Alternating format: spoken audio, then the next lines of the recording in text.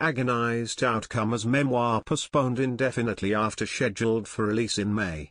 Prince Harry's tell-all memoir, which Buckingham Palace insiders feared could reveal secrets and information about the inner workings of the royal family, appears to have been delayed again. Publisher Penguin Random House had previously said the book would be released in autumn. But the book has been noticeably absent from promotional material highlighting releases this year.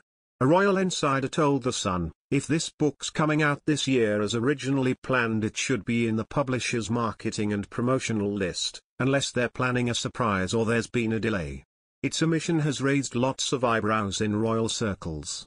The Duke of Sussex's memoir will cover his time in the public eye from childhood to the present day. Harry said his book will be written not as the prince I was born but as the man I have become, and as an accurate and wholly truthful account of his life. There are fears Harry will delve further into his troubled relationship with his father the Prince of Wales, write about his rift with brother William, or even name the royal accused of making racist remarks. The Duke is also rumoured to be highly critical of Camilla, the Duchess of Cornwall. A spokeswoman for Penguin Random House told the paper, "We don't put every book on the list, so there is nothing to be extrapolated from that." The Duke is rumoured to have been paid millions for the book, which he has vowed to donate to charity. Prince Harry has no plans to rip Queen Elizabeth II or the rest of the royal family in his upcoming memoir. Harry really is going out of his way to make sure that there isn't material in there that can be seen as negative towards the Queen or her reign in any way whatsoever, royal expert Omid Scobie said on the March 10 episode of the Royally Obsessed podcast. The Finding Freedom author added that Harry wants to celebrate the Queen's life and his relationship with her in the book. "I think as much as the press wants this to be a burn book and an attack on the institution, this is more just about his story," Scobie shared. The writer also noted that the book won't serve as some sort of bombshell piece, but will still be an interesting look inside the royal's life. Of course, his story is so much more than just the few years of his life as the Duke of Sussex, Scobie explained. "I think for people expecting that warts and all moment, it's not going to happen. That said, it's still going to be fascinating."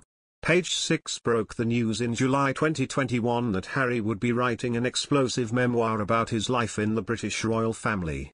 We also exclusively reported that he made $20 million from the book deal with Penguin Random House.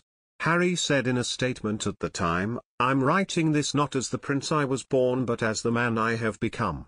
I've worn many hats over the years, both literally and figuratively, and my hope is that in telling my story, the highs and lows, the mistakes, the lessons learned, I can help show that no matter where we come from, we have more in common than we think." He added, "I'm deeply grateful for the opportunity to share what I've learnt over the course of my life so far and excited for people to read a first-hand account of my life that's accurate and wholly truthful." Affirming Scobie's claims, sources told Page 6 that Harry's memoir was not intended to be a FAQ to the royal family and that his intentions are purely to tell his truth. But other members of the royal family have expressed their concerns over Harry's upcoming book, including his father, Prince Charles, and the Prince of Wales' second wife, Camilla, Duchess of Cornwall. Harry and his wife, Meghan Markle, effectively resigned from the royal family in February 2021 and moved to California, where they reside with their two kids, Archie, 2, and 9-month-old Lilibet. They wed in 2018.